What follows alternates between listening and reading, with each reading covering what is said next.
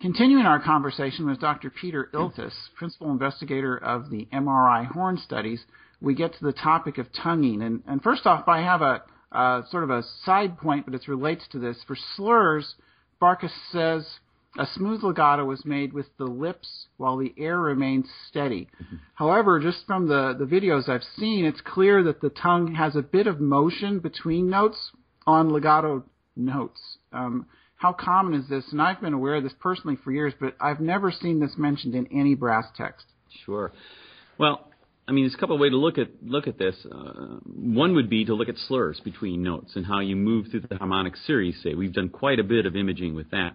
And conclusively, the tongue pulsates. It pulsates with each note change, and particularly when you get to the upper harmonics, the tongue rises anteriorly and superiorly, up and forward in the mouth. So there's clearly a pulsing that goes on, and I would liken these to little boosts of air column that are helping to make the transition. And if you look at the larynx, you'll find the same thing. There's some movement there. So this notion of a non-dynamic air column is not correct. It's definitely changing with each note change, John. Yeah, no, it's like it'd be impossible actually to not pulsate just slightly. I know you don't want to hear like wah, wah, wah, but you really can't blow straight through and just like push a valve down. It just doesn't sound right. Yeah.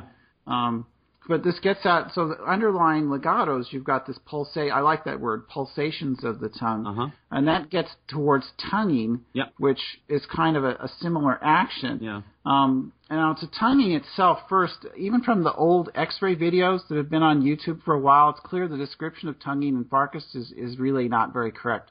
He speaks of a common fault, quote unquote, being the tongue moving forwards and backwards, and suggests that the tongue works best by curling the tip up and working in the motion up and down.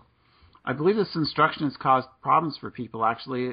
It's not very correct, I don't believe, and it's kind of sort of the opposite of what people do, as what it seems to me. Yeah. Well, we haven't done any systematic measurements and assessments of tonguing, but I've certainly seen thousands of tongues moving inside people's mouths with these MRI videos. And you know, the motion typically is sort of an oblique motion where the tongue will go forward, and where it contacts the front of the mouth, that might vary a little bit from subject to subject, but I think we're seeing some standard things there. And by the way, my colleague Eli Epstein really wants to look at this closely because, as you know in his book, he talks about different tongue positions relative to the pitch that you're playing. Well, I'll just preface that study by saying it's not as clear as perhaps we have thought in the past. But the point is, the tongue moves to make contact, usually right behind where the teeth and the gums connect. People have said that for years to varying degrees. And then when it retracts, when it withdraws, it comes down and back. So it's a movement which is not simply up and down, nor is it simply forward and backward.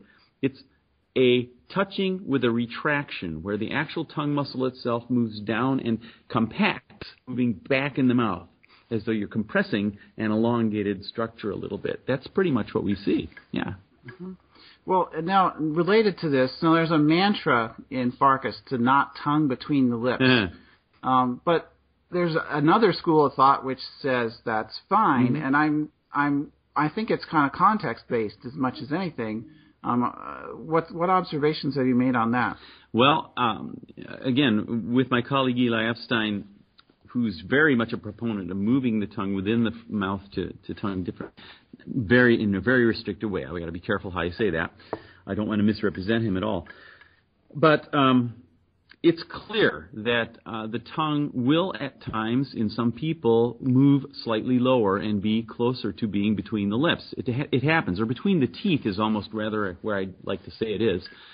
And the trouble here, John, is that our kinesthetic perception of where our tongue is touching is really, I think, biased by our opinions. If you look, the tip of the tongue is not this discrete little thing that just points and touches at a certain point. It's a mass. The front of your tongue, the entire front of the tongue, in fact, Eli and I have called it the smush of the tongue as it comes forward and contacts either the tongue or the top of the roof of the mouth, wherever it's contacting. It's a fairly large area, and you have to It seems to me it's kind of a flat area often for people too. Like the tip is like in a certain place, but there's more contact than just the tip. Definitely. It's like contacting across the back of the teeth. Definitely. And when you think about the neural sensory information that's being processed there, there's a thing called the homunculus, which is a map of the brain showing how much of the brain is dedicated to sensory information from the various parts of our body. The tongue has huge representation. And my comment would be, you're getting a lot of sensory information from many, many receptors on the tongue that you will interpret based upon what you tend to focus on. So you may think that you're tonguing higher up on the roof of the mouth or lower, but that may simply be where your attention is focused relative to this smush, this not flat, but smushed part of the tongue that's touching. There's a lot more to be done with that, John, and we're going to have some interesting papers to come out on that in the future. Yeah, this is a big topic because I think, again, it's like people hear something on paper and it's not physiological reality, and they can kind of get themselves in a loop of issues. Yep. Related to that, we have the topic of staccato. Right. Which we were getting at a little bit in part one. So Farkas states that you should never, ever cut off notes with the tongue. Mm-hmm. And that's one of those things like, you hear it all the time, but, how, in certain contexts, very fast staccato notes, how else are you going to make it short? I mean, what's your observation? Well, I think the speed of tonguing makes all the difference in the world. And, when you're tonguing extremely fast with single tonguing, absolutely. I always have liked the idea of a flowing stream of water with a knife just kind of cutting across, making those notes stop. I'm sure the tongue is stopping fast staccato notes. I can't imagine any other way to do it. The staccato notes that we complain about, though, that we hear sometimes, are when the tongue stops the note with just short notes. When you're just doing simple staccato notes that aren't fast. There, we have a lot of choices, in my view, as to how to touch. We can use the tongue. You were getting at that last time because the glottis and everything, right? Well, let's just talk about that. Again, with Sarah Gillespie, we did some work there in Göttingen, Germany.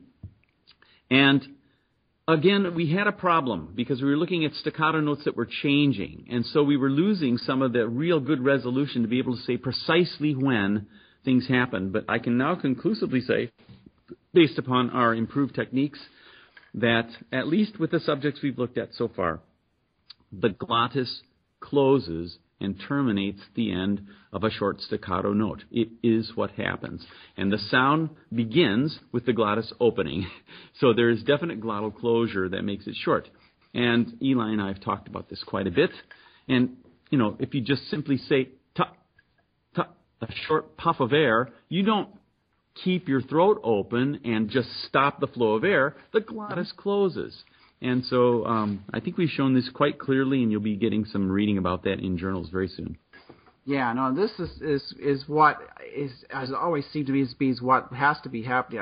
What I felt is you have an ability to shade toward the tongue cutting it off or the glottis cutting it off, and it's just you're looking for a musical result. You're not really thinking it all out mechanically, right.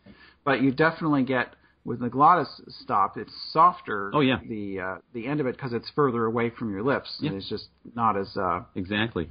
And I think for beginning students who can have a terrible time with getting a good quality staccato, just this notion of informing them and getting to think about, you don't have to close your throat, but if you just go tut, you can tell what's happened and you can feel that. And anyway, it's been interesting. Yeah. Yeah, well, as a final little tonguing point here, just for anybody watching, Farkas does not address multiple tonguing, but obviously your MRI videos do, and I just highly recommend anyone interested check out those videos to see and get some more about that. Got a few more things I'd like to talk about. We'll go to part 3 for those. So first, thank again Dr. Peter Iltis for joining us. You're welcome. And thank you for checking out the Horn Notes video podcast and be watching for more episodes on a variety of topics. Awesome.